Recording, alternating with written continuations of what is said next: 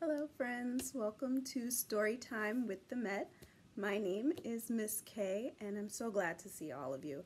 I'll be reading for you today, and while the Met is closed, we hope that you'll join us every Thursday at 12 p.m. for different story and activity. So if you're all comfy, we're going to get started. We begin our story time like we begin our story times at the museum, which is by singing our story time song. You can sing and clap along with me, and it goes to the tune of This Old Man. Okay.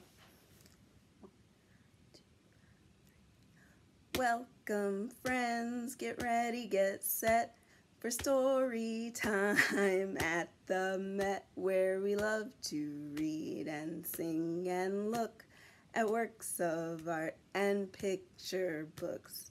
We use our eyes to look and see. We'll use our ears to hear stories. Now we'll take a seat and give a shh. Let's begin with our first book. Thank you everyone so much. Our story for today is called Wolf, Wolf, and it's written and illustrated by Rocco. And I'll be reading aloud to you, and we can look at all the pictures together. Our story is Wolf, Wolf.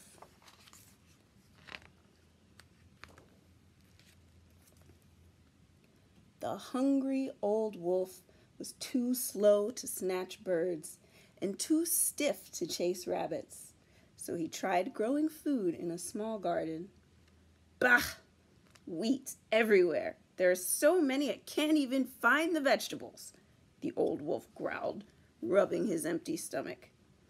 As he yanked dandelions from where his carrots should have been, his ears began to twitch. Wolf! Wolf! The old wolf fumbled with his hearing aid. Who's calling me? I don't remember having any friends on this side of the mountain. In fact, the old wolf didn't have any friends on any mountain. Maybe they have some food to share. A mere morsel would do, he said. His bones creaked and his joints cracked as he slowly made his way towards the voice. He's got a long way to go. It's a beautiful place to take a walk, don't you think? Can you think of some places you might like to go for a walk? Whew! After a tiring climb and 2 stubbed toes, the old wolf came to a clearing. What's this? A boy? With goats? The old wolf drooled with excitement. Surely he can spare one for a hungry wolf. Before he could step into the meadow, a group of villagers came clambering up the hillside. The old wolf stayed hidden behind the bamboo as the villagers surrounded the boy. Where's the wolf? A villager cried out, waving a stick. Did he take any goats? Another gasped. What wolf? The boy giggled. There's no wolf. We ran up this hill for nothing, the eldest wheezed. Call us only if you see a wolf, scolded another. The old wolf wasn't fond of angry villagers, especially ones with sticks, so he limped down to a nearby stream. Kids. Always playing tricks on old folks and old wolves. He groaned as he soaked his tired feet. Before long, the boy's cry came again. Wolf! Wolf! The wolf is taking the goats! Another wolf is taking those tasty goats? The old wolf couldn't stand the thought and quickly hobbled back to the meadow. Villagers were already there, huffing and puffing from running up the hill. Where's the wolf? Are the goats okay? The villagers gasped. What wolf? The boy laughed. From behind a tree, the old wolf watched the villagers stagger back down the hill. There's got to be a way to get one of those scrumptious goats from that trickster, he thought. Perhaps through a trick of my own. The old wolf sat down to work out a plan and was soon snoring away and dreaming of mooshu goat, double goat dumplings. Wolf! Wolf! The boy yelled out again. Ah! Can't even enjoy the goats in my dreams. That boy is worse than weeds, the old wolf growled. He stretched his aching legs and went to the meadow once more. Perfect. Not a villager in sight. The old wolf slowly crept out towards the boy, and the goats swiftly scattered to the far edge of the meadow. Were you calling me for lunch? The old wolf grinned. Wolf! Wolf! Wolf! There's a wolf! The boy cried as he scrambled up a tree. Quit your yelling, said the wolf. Those villagers won't believe you anyway. But this time it's true. They have to believe me. You're a real wolf, and you're going to take the goats. The old wolf knew his legs were too tired to chase down goats. He carefully lowered himself onto a nearby rock and gazed up at the boy. His lips curled in a smile. The villagers are only going to believe you if you really are missing a goat. I can help you with that, he grinned. Just one goat? The boy leaned forward on the branch.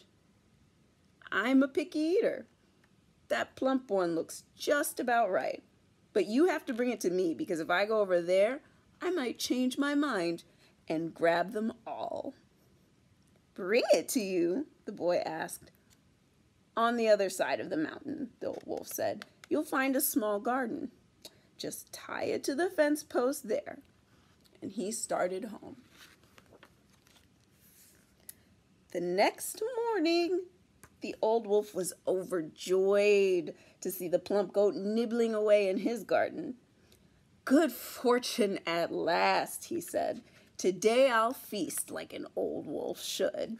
He rubbed his paws together, and the wolf's mouth watered and his stomach grumbled as he crept up behind the goat. Suddenly, he noticed something remarkable.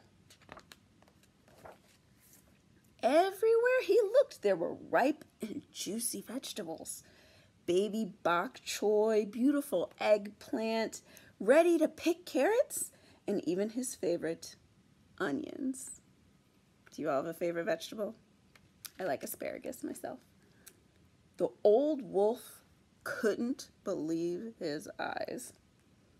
Then he saw the goat happily eating the last few weeds. She saw him too and froze in fear. You ate my weeds, the old wolf said. But why didn't you eat the vegetables? Sorry, I'm a picky eater, she said. Please don't eat me. The wolf looked at the plump goat and then at all the juicy vegetables and back at the goat again. He sighed. Don't be sorry. You did my work for me.